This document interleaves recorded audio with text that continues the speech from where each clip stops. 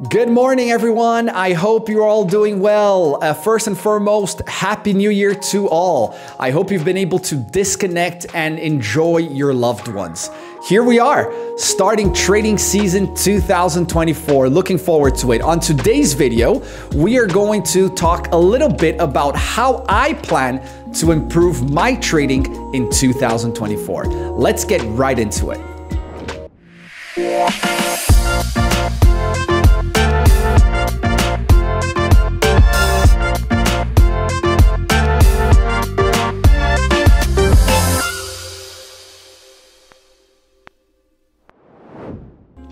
Every year, when I reflect on my trading, my initial thought is, I definitely can do better.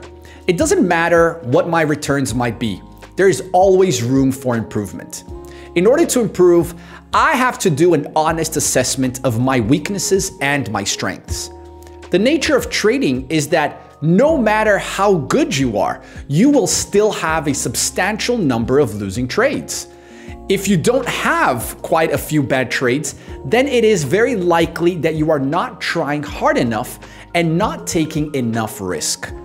The key is to be aggressive enough and take on enough risk so that you can produce superior gains, but not so aggressively that a bad trade will have a disproportionately negative impact.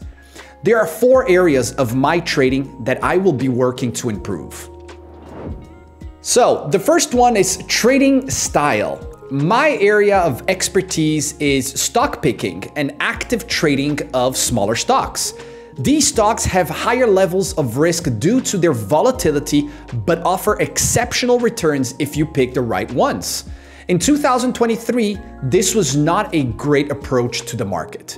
What worked best in 2023 was buying the Magnificent 7 names and doing nothing further. If that is all you did, then you beat all the indexes and the vast majority of active funds. Perhaps that will be the winning strategy again in 2024, but I do suspect that it won't be that simple. However, it does illustrate the first thing I need to adjust in my trading, which is to be more open to trading bigger capitalization stocks even when they have low betas and appear to be stodgy or overpriced. Too often, I will ignore big cap names because they seem to be over-owned and over-loved. But that doesn't mean that they can't still run like a penny stock in the right market conditions. I am hopeful that in 2024, small caps and more speculative sectors like biotechnology will catch up to the senior indexes, but we will have to wait and see how the price action develops.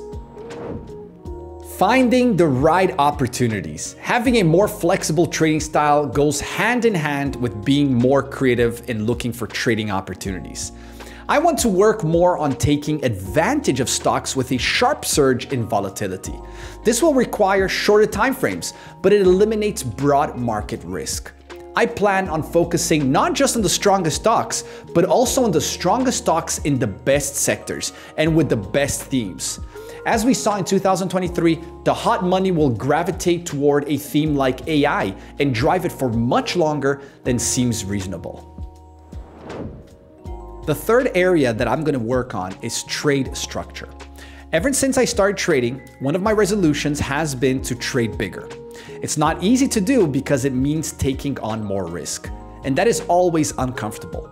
However, one common piece of advice from the best traders in history is to be aggressive and go big when you have a trade that is working.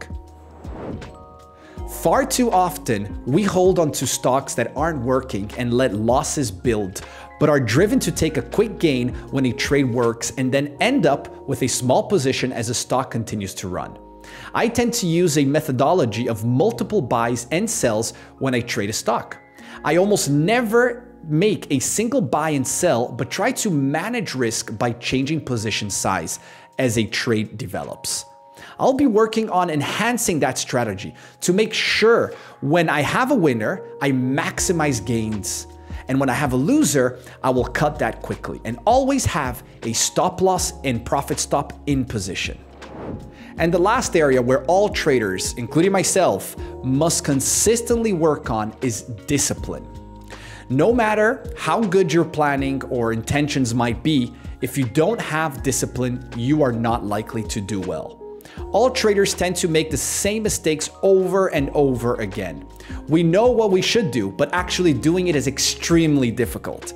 The best way to deal with the problem is self-awareness. We have to call ourselves to account when discipline breaks down and try to understand why we're allowing it to happen. There are many other areas that I will be working on in my trading, and I'll be discussing them throughout the year. Well, folks, I hope you will all join me in making 2024 the best year ever. Happy New Year to all. I hope you stay safe out there. If you haven't already, subscribe to the channel, like this video, and I hope to see you all on the next one. Take care.